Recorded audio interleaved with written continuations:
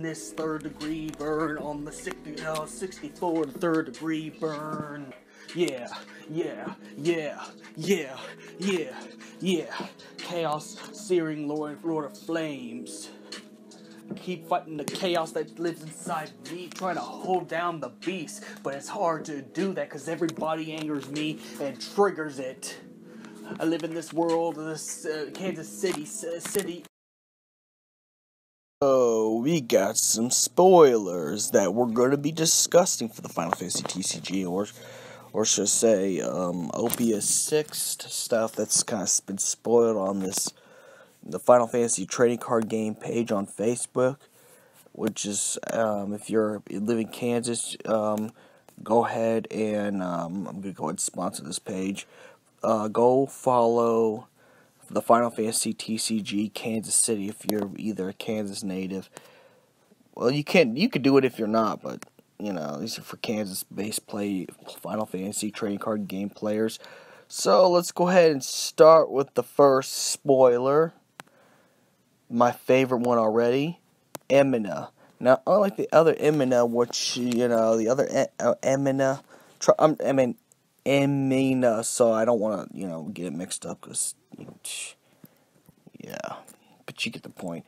This is not like the Type O one where you have to have a Type O deck or a Cadet deck to run her in, or at least be able to run her with a partner. This one you don't have to do it, and she costs 2.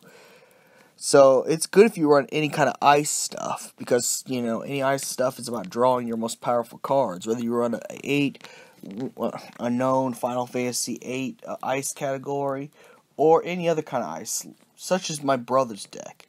My brother's deck is pretty much the dark version of Angel and Zack deck, pretty much. So, I want to draw into my brother's, which is Weiss the Immaculate, Weiss, I don't care how you pronounce it, don't even get me started on that. But Weiss the Immaculate and Nero. I want to get into my brother's, that's why it's called the brother's deck, and I got 3 of them already.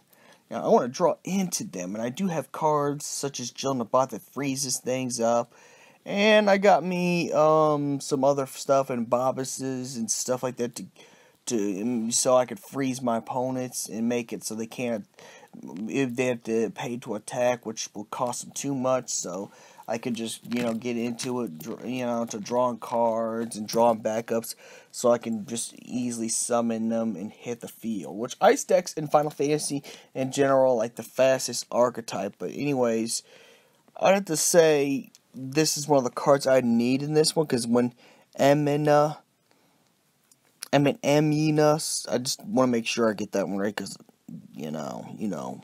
enters the field, choose 1 forward, opponent controls, freeze it, and that's not even an action ability. That's not a cost ability at all. But she's 2, so it'd be beneficial to run her in my deck.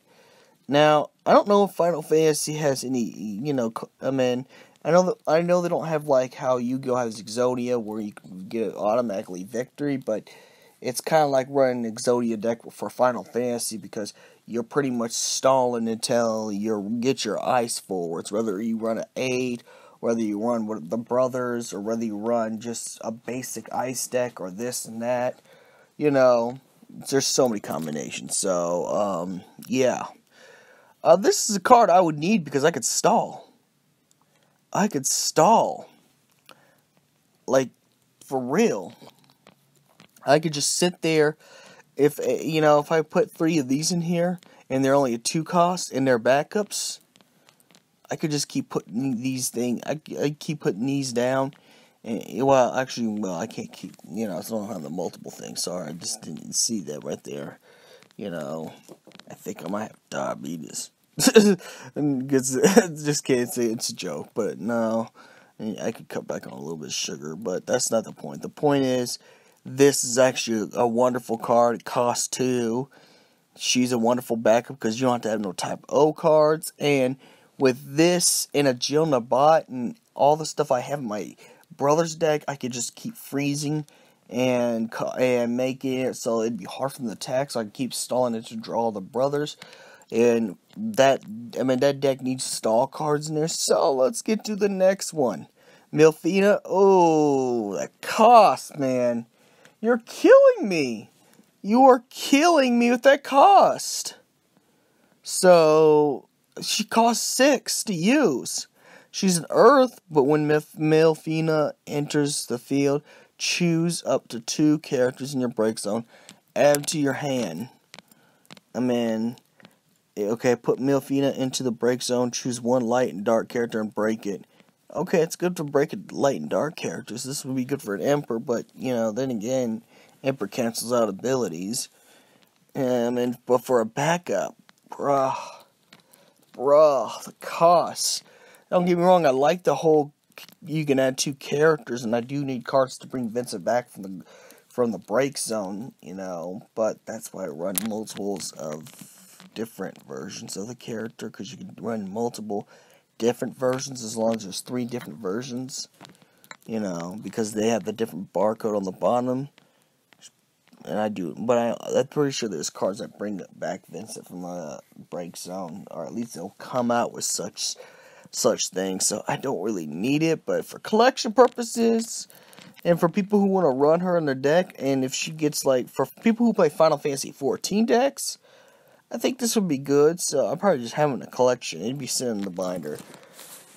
Just because the art's pretty and it's a pretty blonde woman, so they'd just be doing that. It's not going on my deck. It's too high of a cost. Materia. Finally. That's all I gotta say. Finally for Materia. Materia could be played onto the field, even if you control other light characters. You could play 2 more light characters on the. Oh, this is like the chaos I have. When Materia enters the field, you may search for 1 light forward and add it to your hand. So, not only you could put another light forward in your hand, which, if you have the cloud I have, like the new one, the hero one I got, for my boy Trailer, that I use in my Vincent deck, this would be good for this. And I can play 2 or more light onto the, you can play 2 more on the field?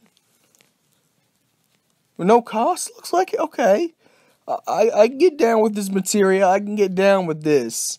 I was going to give me a Cosmos, but, besides, I like Materia better than I do Cosmos anyway, so that's just me. I have a favor, but she does good shit. She does good stuff.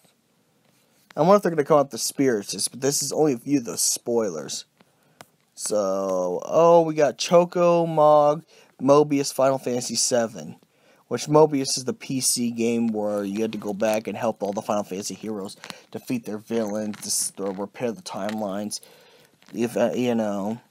But search for 1 class job Chocobo or job Moogle and add to your hand. So if you have a Chocobo or a Moogle, this would be perfect for those decks. If you're running those type of decks, this would be perfect. And it's only a 1 cost, so that's pretty good. I'm not really making a Chocobo deck, but I wouldn't mind having one in the collection. It's it's useful. But pretty much that's kind of it for the spoilers I've got so far for Opius 6. Again, I'm going to be going to the draft. So, and don't forget to like Final Fantasy, TCG, Kansas City. And may the crystal be with you.